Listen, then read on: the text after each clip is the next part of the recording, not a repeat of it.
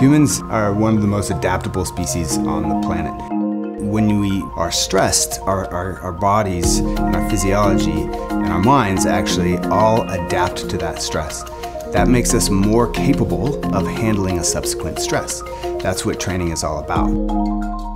Three main things really dictate athletic performance, especially within an endurance context. The first thing is going to be your VO2 max, or your maximal aerobic capacity. The second thing is what percentage of that VO2 max can you maintain or sustain for a long period of time. And then the third main thing is how well you can convert metabolic energy to a mechanical energy or mechanical output. Understanding your maximum capacity and understanding the thresholds, we can calculate pretty precisely what your fastest possible time might be. What I need you to do is place this 0 mark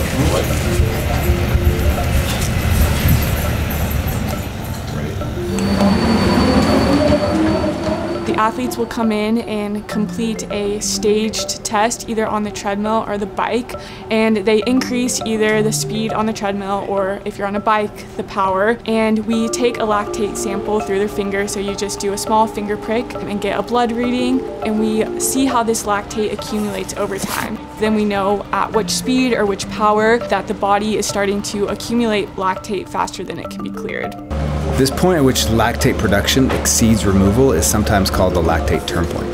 This lactate turn point really defines sustainable exercise, which is below that lactate turn point, versus intensities that are unsustainable in nature. Keep going, keep going. Come on, Jesse. Go until you can. Come on, Jesse. Nice shot. Nice shot. Let's go. Nice shot. Awesome. If you're exercising above that lactate turn point, you fatigue at a very predictable rate, and sometimes that can occur rather quickly. Placement of this guy feel okay? Hemoglobin mass is a measurement of what your oxygen carrying capacity is of your blood. So how many oxygen molecules really can your blood carry around and deliver to your working muscles during exercise?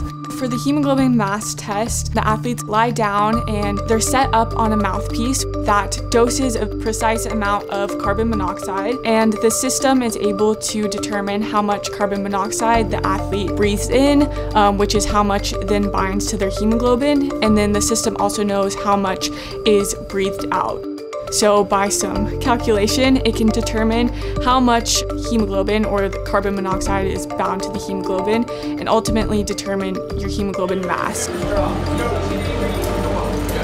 For the running economy test, what we look at is how much oxygen a particular runner is using at percent of their VO2 max. A more economical runner will be able to use less oxygen at a given running speed. This is because they're moving very efficient and they have no wasted energy. But someone who's less economical will be having a greater proportion of their VO2 max at a given running speed.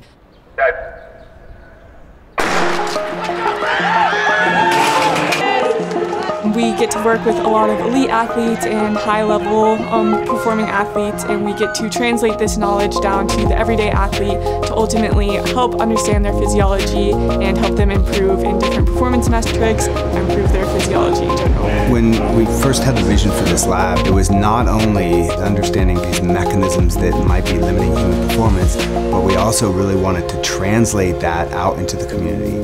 So this community testing services program is really taking the research and what we know when we do experiments in the lab and translating that to people in the community that really want to improve their performance.